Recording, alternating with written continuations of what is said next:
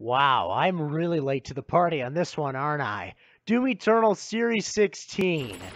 Yeah, I'm going to be talking about this, even though the event is almost out and we're going to be receiving a new event soon. I don't care. I have a lot to say about this event. I believe this event is the last war of summer. Now, let me explain. This event is supposed to be based on warfare.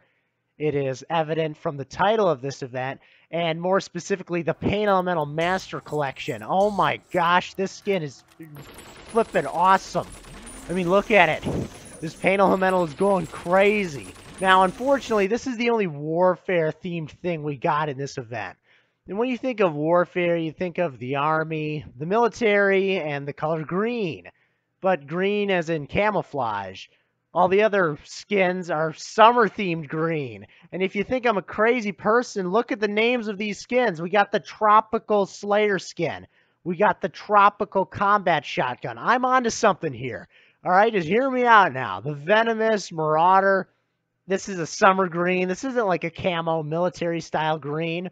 And I don't even know what the Archvile is up to. He's just corrupted looking.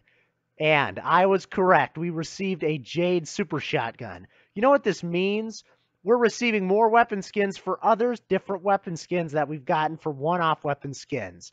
I was right. It feels good being correct. Well, yeah, this event is basically the war of summer. The last days of summer, it's October. Summer is basically over. And Doom Eternal Series 16 is trying to fight to continue summer.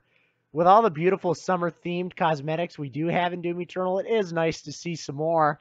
And my initial impression of the Tropical Slayer was this has got to be one of the worst color combinations we have ever received in a Slayer skin.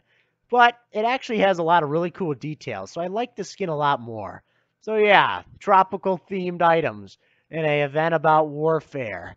The Paint Elemental holds his own, though. One of the best Paint Elemental skins.